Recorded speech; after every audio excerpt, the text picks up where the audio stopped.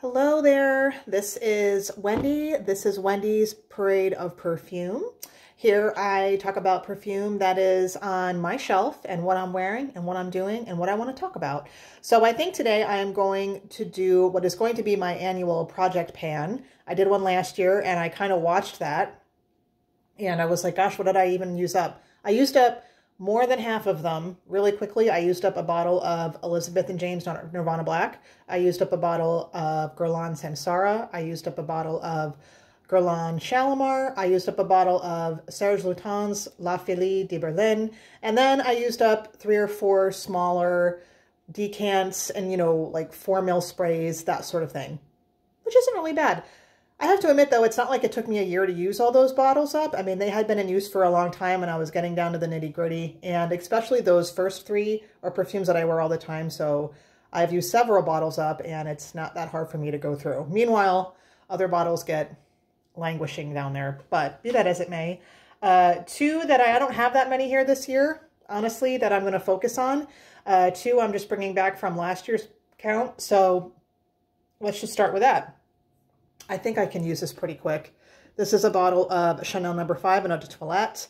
I prefer, especially in Eau de Toilette, I prefer the older versions and these old refill sprays.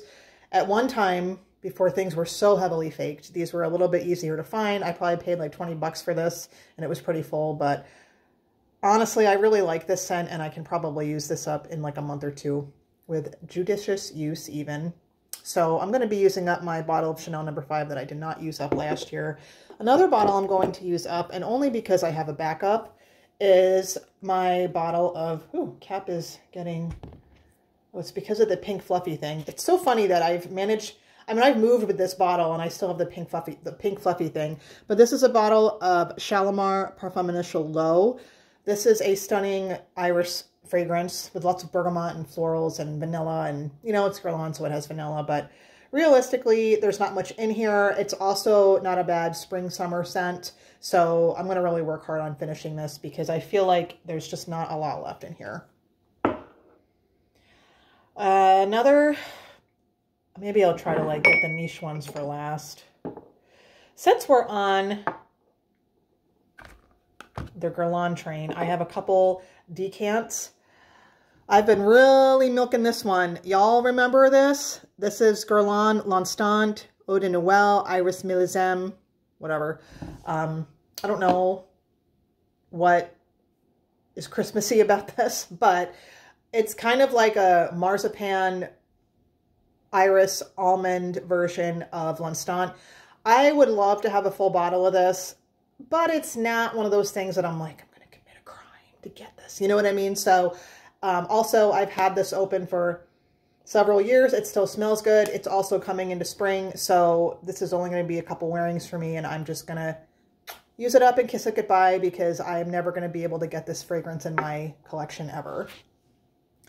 Another Guerlain, and I have plenty more of this where this came from. Not Shalimar, but this is a decant that I have left from Guerlain L'Heure Bleue. This is an eau de cologne, which is absolutely no longer made. I had a bottle of it, but the sprayer just kind of broke, so I had to break the bottle and decant the rest in here. I could do a whole review on L'Heure Bleue, but this is eau de cologne. This wears, it's still really super old-fashioned. I mean, this came out in 1912, but it wears more, it just gets to the base really fast compared to the Eau de Toilette and the Eau de Parfum, especially compared to what's made today. This has been reformulated to some degree. But yeah, I guess that's all I have to say about that. I'm just going to use this up. L'Heure Bleue decant. That's it for Guerlain. All of my bottles of Samsara are pretty full, so I don't think I'm going to finish up any Samsaras this year. Just more on the designer realm. This is Bottega Veneta. This is the original one. This is still pretty full. I don't know if I'm actually going to be able to finish this or not, but this is another standard. Oh, this smells so good. Oh my God. Standard reach in my wardrobe, and I have lots of flankers for this. I have 1 more refill bottle. Once that's gone too, though. Bottega Veneta, I don't even know if they make perfume anymore, do they? But this is all discontinued, which is really a shame. I think this could be a modern classic. I think this could be on the shelf and, you know, retail wise for years and years. And it could possibly, it doesn't smell anything like Chanel No. 5, but it is just so well made and so elegant and classy that I just think it's a stunner. But again, this is good for 4 seasons, especially good in spring and summer, and I'm going to be wearing this a lot. Continuing on with the designers, this is, especially because spring is coming, this is from Hermes. This is Rose Ikebana. Let me see if I can actually get, oh my gosh, it read it. Rose Ikebana. This is a really lovely rose scent. It's really light. It's like a tea style rose. And as much as I would love a full bottle of this, the full bottles are like $400. It's not happening. Especially since, while I like it and I even love it, I'm not going to save my money up and spend $450 on a bottle of this. But it's light, it's rose, it's perfect for spring, and I'm just going to use this up this spring. These are those little 4 ml sprays, so that's not going to be a problem for me to use up. Going back to Chanel, I have to tell you guys, I was just watching some dumb video on YouTube, and it was like a really big man influencer, like telling men what to wear and how to smell and how to dress to be like attractive and get the ladies and whatever.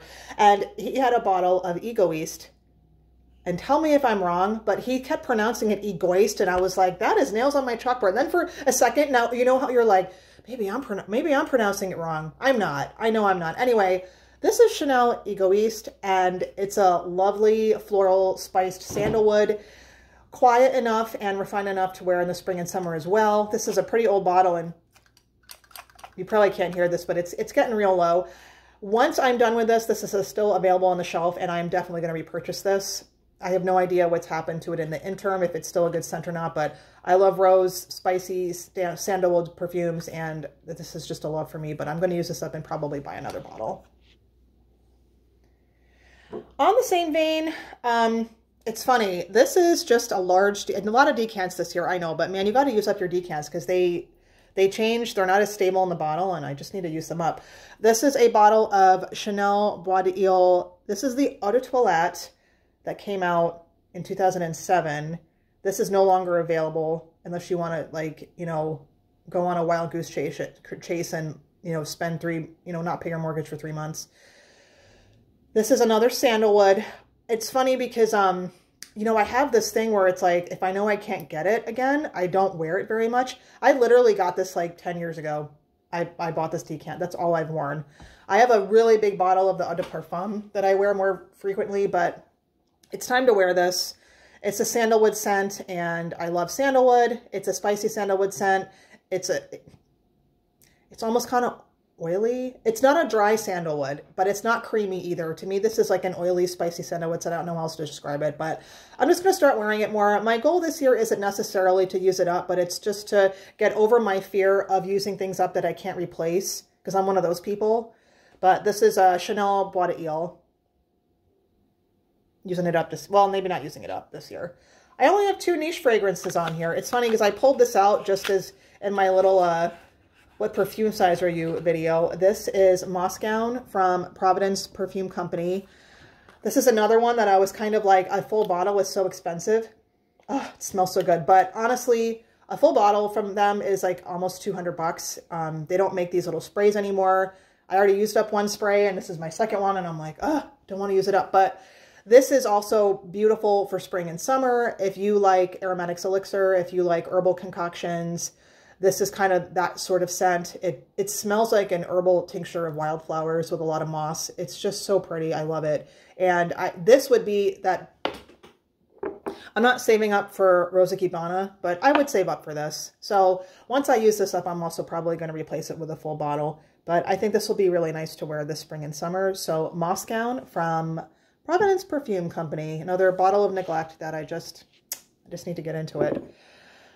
This is another one on the, I can't get this again. This is a bottle from Miller Harris called Jasmine Vert. This is probably the most realistic. There's a lot of realistic jasmines out there. I shouldn't say that, but this is an unadorned green jasmine. It is so strong, like just pouring jasmine oil over you. It's more on the green side. It's not on the super indolic side, but this is like spring in a bottle. It is, if you like just really not screechy aggressive, but like, we are flowers, we are the oils, we are the essences, this is what we smell like types of perfumes. This is a beautiful one. But be that as it may, I've used this quite a bit, and we're getting to the end here, and I'm just going to have to say goodbye to it. So I hope I have a good year with my Jasmine Vert, and that'll be it. But I have a lot of perfume, so it's okay. Well, that was short and sweet. Again, not to bore everybody, but I almost just do this for myself so I can get in the headspace of using things up. I think I can use most of these up this year. It's a little bit less than last year, and there's not a ton left. And, you know, like the Chanel, I don't need to use it up, but I just need to start using it. And I honestly don't expect to use up this Bottega Veneta, which wouldn't be the end of the world either, but we'll just reconvene next year, 2024. But for now, this is 2023's version of Project Pan. Let me know what you're trying to use up, or how do you even use things up? Like some people, they will take, I don't have any full bottles here right now, but they'll be like, I need to use up this full bottle that I don't really like. And I don't do that. I've talked a lot that I keep my likes on my shelf, but as far as using a perfume that I don't care for and I want to get rid of, I don't do that. I either get rid of it or I just put it away until I like it again. I'm not going to wear something that I don't want to wear. I also don't take this on if it's a full bottle or getting to be a full bottle. I mean, even this, there's a good 10 or 15 mils left in here. This could probably take me all summer to use up. Using a 100 ml bottle for me is difficult because I have a lot of perfume. So that's all I like to do, though. If they're getting to this nitty gritty, then, you know, I can at least get some things off my shelf. But that's all for today's topic, Project Pan 2023. And I'll see y'all next time. Thanks a lot.